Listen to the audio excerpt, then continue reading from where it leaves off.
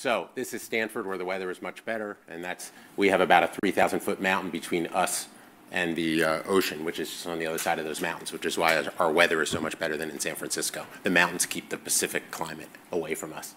And that's the undergraduate campus right there. The hospital sits right over here. So the most important thing that I'll say in this entire talk, and you've heard allusions to this a little bit in some of the prior talks, is you do not just take out every nodule. So the way that, that these studies were successful and that they reduced risk was by having very strict criteria about what nodules you follow, what nodules and almost all of them you follow, I should say. And it's even with these very strict criteria that you're not just jumping in and taking out every nodule, you still have almost every tumor remaining at stage 1. So that's really the key to this. There is certainly no rush to remove pure ground glass opacities. Some of them will never be removed. Some of them will turn out to be benign, of course, and just go away.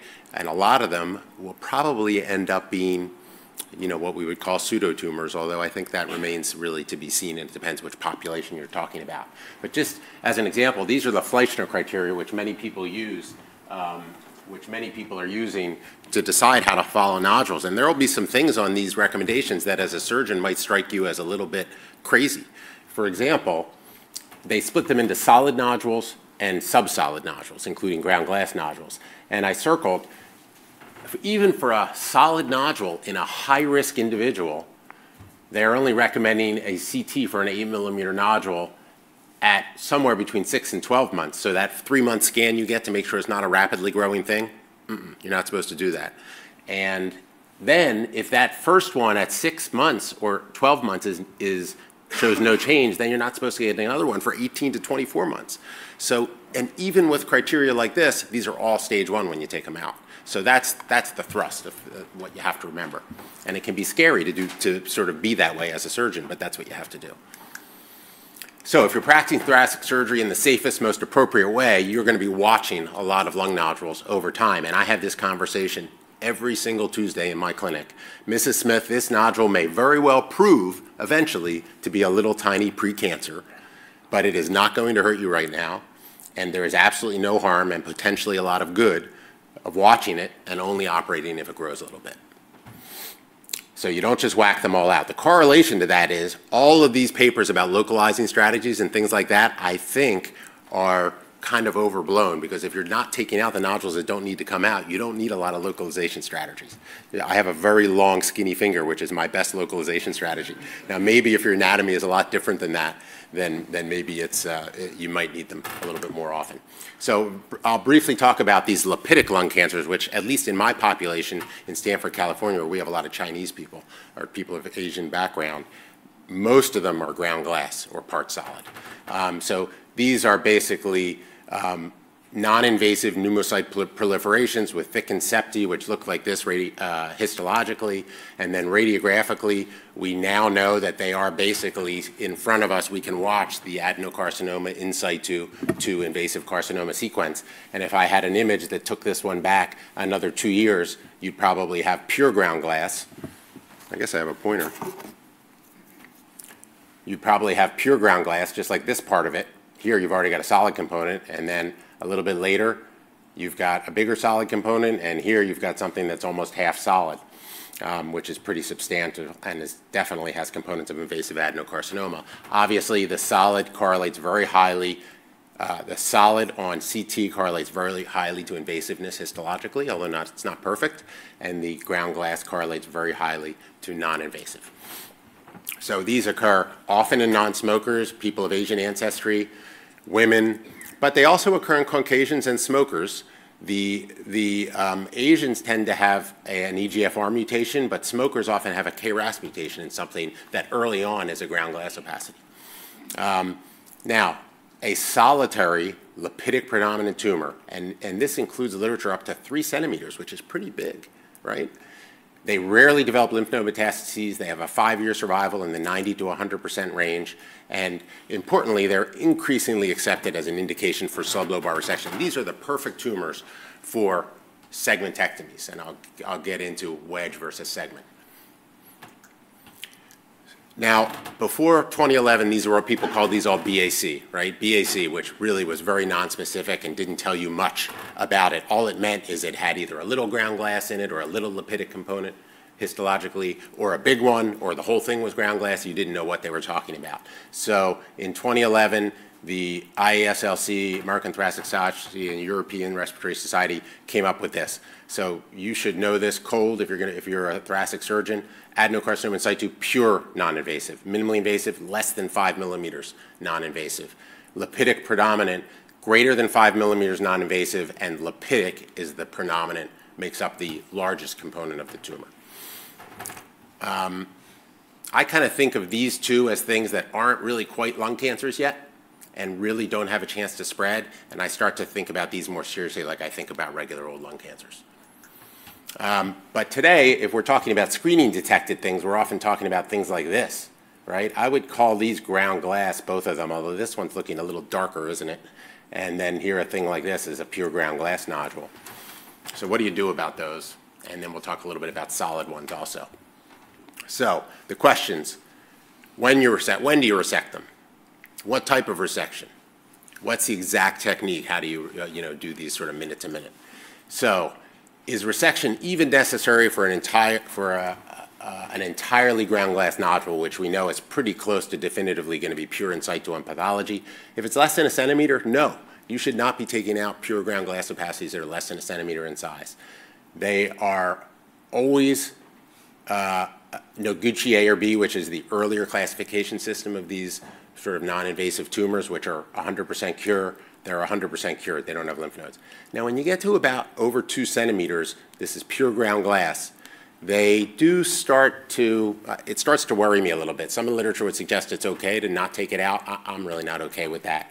At Stanford, I've been impressed, and we're in the middle of trying to put a paper together about this, that things, when they get over centimeter and they're pure GGO radiographically, often they are read out as invasive on the path. I'm not sure the pathologists are all doing exactly the same thing all over the world, so that's a little bit of a problem.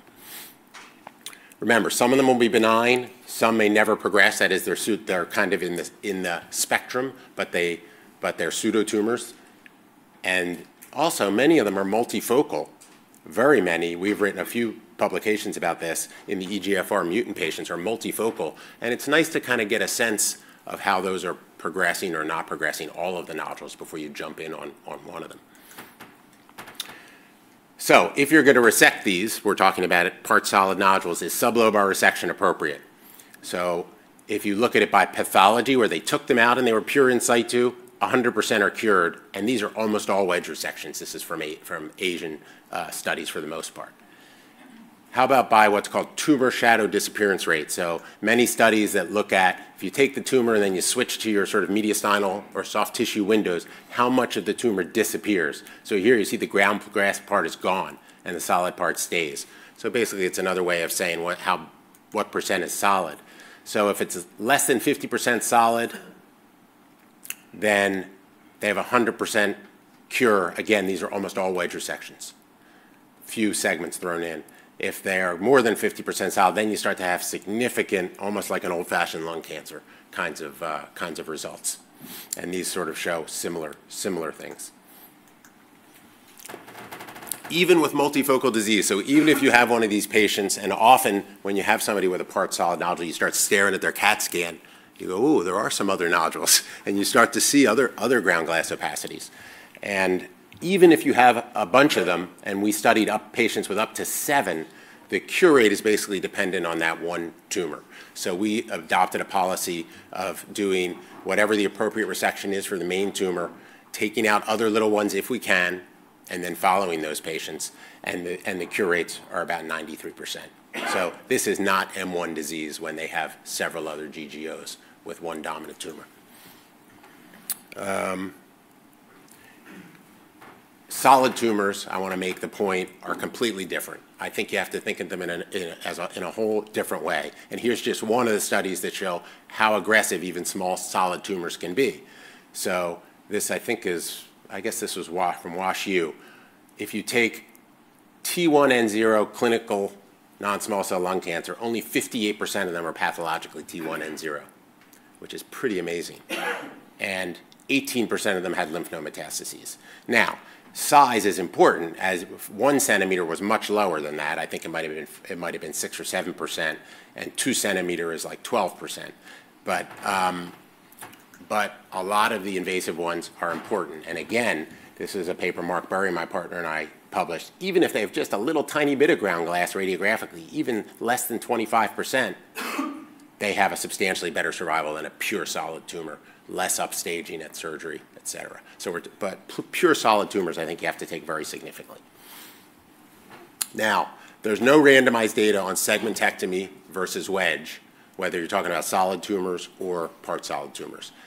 This is probably the best study that I've seen, and I think it's almost all solid tumors, although they don't really differentiate, but it's old enough that we weren't seeing or recognizing a lot of GGO-type lesions at that time.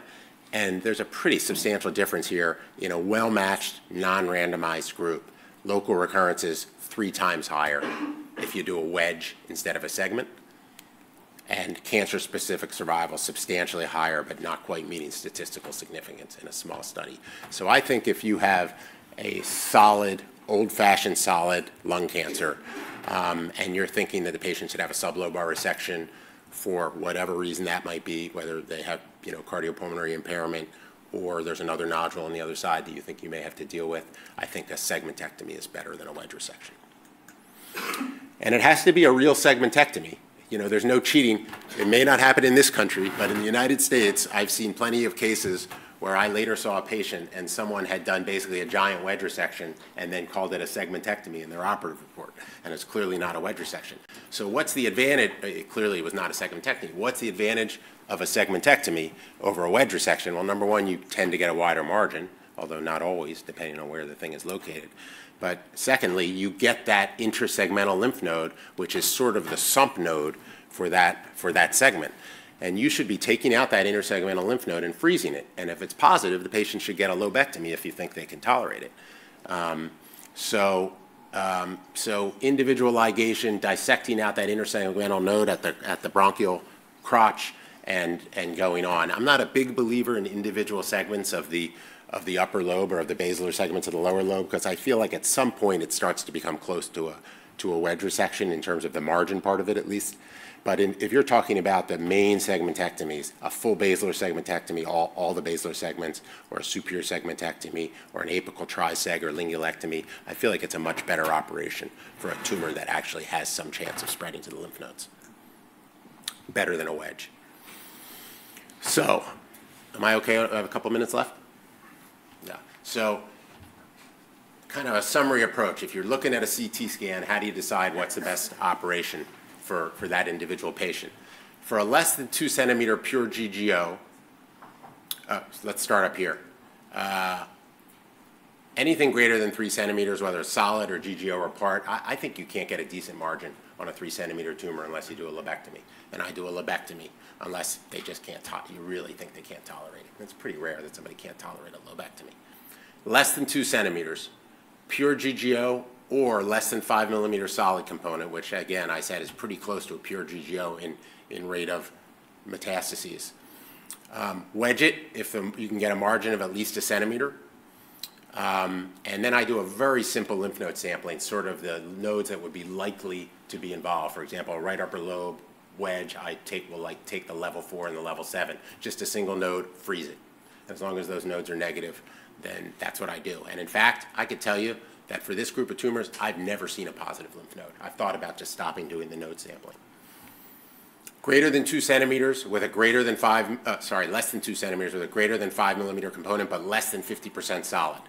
So the tumor shadow disappearance rate is on the good side of 50%. Then I usually do a segmentectomy if it's well positioned, and I do a systematic sampling and freeze them, or sometimes I'll just do a complete lymphadenectomy from the beginning, just because it sometimes feels quicker. Again, if you do a systematic sampling and they're positive, you've got to do a complete lymphadenectomy. And tumors that are greater than 50% solid, I typically do a lobectomy unless they're substantially compromised. So if you're setting out to do a segmentectomy, first you got to decide, and of course any approach is reasonable. It's nice if you can do these minimally invasively for the patients, and the patients like it. But I don't think that that the outcome complication rates are substantially different. They're slightly different. Is it anatomically amenable to a segment? Yes, go to the next step. Sample the nodes first and freeze them. Are they negative? Yes, next step. You're still trying to do a segment. Take out that segmental lymph node and freeze it. It's okay, good. Next step, you do a segment. Have the pathologist take a quick look at it. They won't tell you what percent invasive it is or anything like that, but they'll say this is a bad looking tumor, it looks poorly differentiated, or it looks pretty well differentiated. And then you can stick with a segment if it's sort of well differentiated, but if it looks bad, do a lobectomy, because they might have a node sitting there that you wouldn't otherwise get.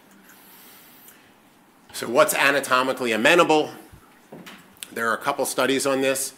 Probably the most convincing study is this one, where they say the margin should be at least the diameter of the tumor, out of Pittsburgh. If the margin is greater than the tumor diameter, you get a 6% local recurrence rate, and if the margin is less than the diameter of the tumor, a 25% recurrence rate. Pretty significant. There's another study that suggests that 1 centimeter is okay with similar outcomes. How often do I do a VATS wedge and leave it at that? It's pretty rare, mainly because you probably shouldn't be operating on a solitary 2 centimeter pure GGO, less than 2 centimeter pure GGO. If you did, you should do a wedge resection, but you're watching a lot of these. And often when you get to 2 centimeters, you start to worry about the margin without a segmentectomy. So I don't do too many wedges, but there are appropriate times to do it. So localization techniques, which probably is what you thought I was going to talk about when I was given the topic for this, but I've sort of changed it up a little bit, because I don't really feel that very often they're indicated. Here's an example of a skiving view of a hook wire sitting in. First thing I would say about this is you can feel a lot more nodules than you think once you start getting used to feeling small nodules. You can feel them. You stare at the CT and you figure out where it is in relation to landmarks, and you put your incision close enough to be able to feel it, and you can feel it. Even if you can't feel it, it's usually amenable to a segmentectomy with only, by study of the CT scan. There are some that are close to the intersegmental planes, and those can be the problems. So the only reasons for a localization study are basically if they're really ground glass and they're kind of deep. Again, you can usually just follow those. Or you really have very fat or very insensitive fingers. If you must use localization techniques, I've done this twice in my entire career. I've used a localization technique. So if you must do it, one time I tried to dye and it was a disaster. It was all over the place. And I couldn't tell, the whole lung was blue. And the other time I used a fiducial, which worked quite well. I don't really like the concept of the hook wire because I think it's probably more likely to get yanked out when the lung collapses, et cetera. The fiducial I could feel very easily at about a 2.5 centimeter deep pure GGO that I had decided had to come out. And so I think the fiducials are a pretty good way. All of the studies of these, they all have, 97, 98%, yeah, we found the nodule and it was great. But none of them compare it to whether they first tried to find it with a finger or with a regular old-fashioned way. So they don't prove that it's really of any use. So, in summary, many, maybe even most pure ground glass opacities don't be removed. Some will be benign, some are pseudotumors. I would comment in the Asian population, we have a paper that's going to come out soon, that 100% of Asian women with GGOs, they turned out, that we removed, 100% turned out to be at least on the adenocarcinoma spectrum. So that's a subgroup. In Asian women, they always will turn out to be something. So the question there is how fast do they grow, how long is it safe to watch it, et cetera. Remove them at 1 to 2 centimeters, pure GGOs, if they're growing, because if they're growing, then they're probably on the adenocarcinoma spectrum, or developing a solid component. And if you get it at that size, you can probably just wedge it out. Wedge is okay if it's well positioned under 2 centimeters and not more than 5 millimeters solid. Formal segment if it's over 5 millimeters or certainly over 50% solid. Most true solid tumors, and I would say this until Nasser Al-Turki's trial comes out at least, and I don't know what that's going to show, but most, and I also don't know how well they're eliminating part solid tumors from the study group, so that'll be very important. But if you're really talking about true solid tumors, my gut feeling is that the patients probably deserve a lobe. These are smokers with standard solid lung cancer, spiculated like you learned in medical school. And localization devices are rarely needed, but if you're going to use one, I've found in my limited experience that the percutaneous fiducials are useful. So thank you very much. you.